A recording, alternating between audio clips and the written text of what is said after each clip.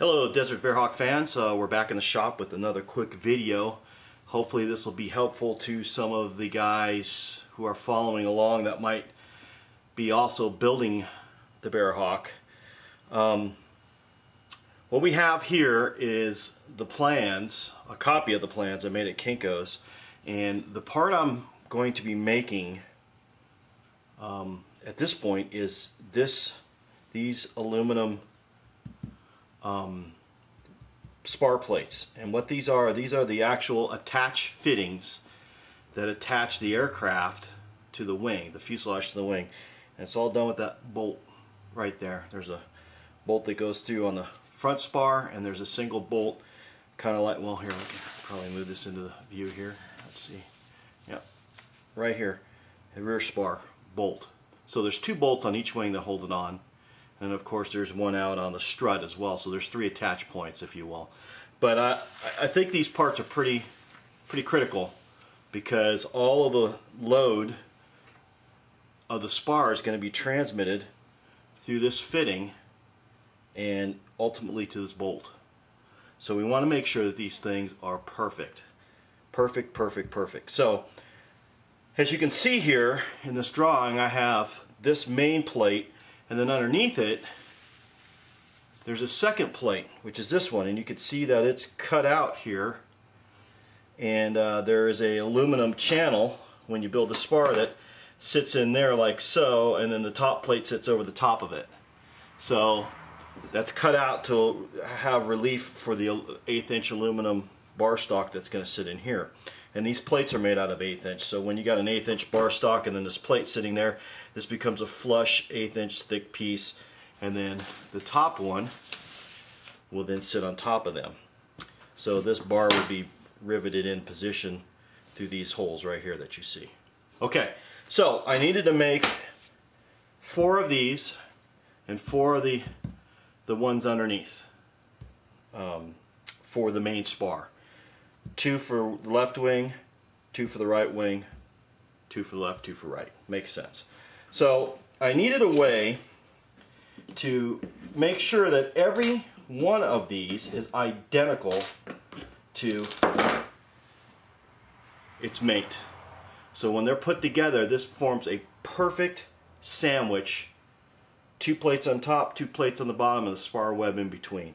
So the first thing I did was I copied this a couple times, and I cut out this pattern right here, and I glued it, and I cut it out so it ended up looking like this. This is the one for the bottom. Okay, so I cut it out, and then I 3M77, there you go. I 3M77 that to a piece of 1-inch MDF, and then I cut it out, and that brings us to this right here. And you probably saw a picture of me, post a picture of this yesterday. So cut this out, very carefully sanded it to the lines, made it just absolutely perfect. Then I marked all the holes where all the rivets will ultimately be. You can see them all here. There's 14 of them or so. And while I was doing that, I designated 3 of those holes to be rig pin holes. So that's the beauty of what I'm about to show you, is on our, and I'll walk over here and grab a part. On our aluminum parts that we're making for the wing, we had these 1/4 inch bolt holes right here for rig pins. And the reason we did that is to hold this in place when you're when you're forming the flanges in the template, or in the form blocks rather. Well, this part here, this spar doubler, this attach fitting, cannot have any holes in it that are just holes. It is mission critical that this thing have exactly the holes it's supposed to have and exactly the spot they're supposed to be. Can't have any scratches in this aluminum, can't be damaged in any way, because everything hangs on that bolt hole right there, and we do not want this thing to fail. So I'm thinking, well, I can't put 1/4 inch hole for rig pins in here, because first of all, this rivet right here is not going to be a 1/4 inch. This one's not going to be a 1/4 inch. So, this is going to be 3/8, so I could potentially use that as a rig pin hole and then oversize it or ream it to size when I'm ready to put the bolt through. And once I've got it all assembled, I can ream the whole thing to size. But I didn't like that idea, so I thought, well, how can I pin this so so I can use rake pins and not affect the holes on the rivet holes when I go to put it together. So I figured, well, I'm going to be drilling pilot holes, number 40 pilot holes in my plate. So why not designate 3 of those number 40 pilot holes as rake pin holes? So that's what I did, and they're right here. So once I drilled all the holes, I was able to take this and put it on top of another, another piece. Imagine this being a full-size piece, another piece.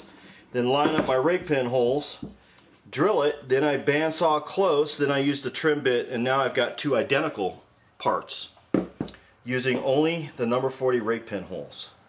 So far, so good. The next thing I needed to do is I needed to make this piece, and this piece has to match this piece identically.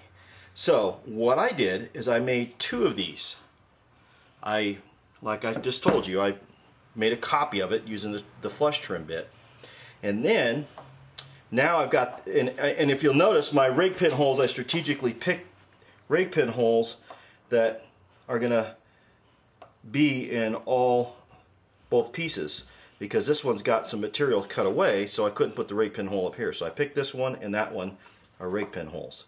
So what I did is I took the piece that I had, which is this piece right here, and because it was already rigged up via those rake pin holes, now this forward shape of this piece and this arc in here are identical. This side's identical. It's an identical part. The only difference between this one and this one is there's a 1-inch channel cut in here and in here. So I had to cut this 1-inch channel right there and make it on the 90s on both sides. And I thought about for a while, how am I going to get that perfectly straight? There's no way I'm bandsawing that straight. I don't think I can get in there with a sander properly and get it straight, because I'm going to end up screwing up this edge. What to do? And then I realized if I just put a fence on there, I can use my flush trim bit. So I took this piece of aluminum, measured everything out, screwed it in place like so, and my flush trim bit rode right along that. And I had to be real careful when I got to the end here. I had a line marked so I know how far to go. And I just routed that off, did it on the same, and then I just turned this 90, routed it down here and here, and now I've got perfect 1-inch pockets with the nice 1/4-inch rounded corner. Everything is perfectly straight. And the nice part of it is that if we take our number 40 drill rod pieces that we get, we just cut some pieces out of a number 40 drill rod, we put the rig pin in the rig hole, and we take our little take our dikes here and tap that through right till it gets there, and pick up this rig pin hole here. Get in there. There it goes. And finally this rig pin hole here. And now you can see that they're together as one, and you can see that I have a perfect 1-inch channel in here, and this piece of my square is 1 inch, so you can see that fits in there just perfect, like so. I can't shove it all the way to the end because the corner is rounded but the square isn't. And now I've got 2 master forms. I will now duplicate this one by using these rake pin holes again, and duplicate this one, and once I do, I'll have the 2 pieces I need to sandwich the aluminum in between. And then with the aluminum, I'll simply drill a number 40 rake pin hole, rake pin hole, and rake pin hole, sandwich it in between there, and this router around it, and I will be able to make identical copies of this, as many as I want. I only need 4, but I can make as many as I want.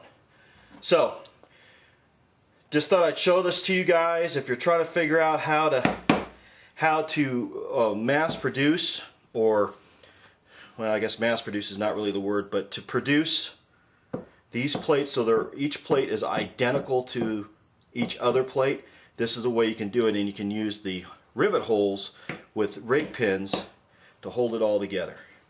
And that's how I'm going to do it. So tomorrow, by this time tomorrow, I should have all 8 of these plates manufactured and ready to show you.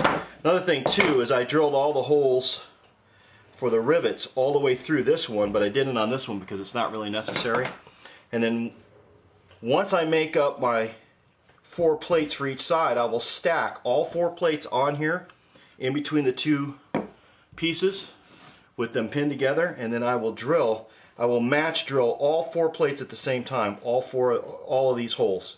So that will make a set. I will make a set for the left and a set for the right, and they will be match drilled to each other perfectly with number 40 pilot holes. That's how we do it here in the shop. Hope you guys enjoy the videos. As always, leave some comments. If you know anybody building an airplane, send them over to my page so they can they like it and maybe get some tips, and maybe I'll get some tips from them. So until next time, we'll see you in the shop.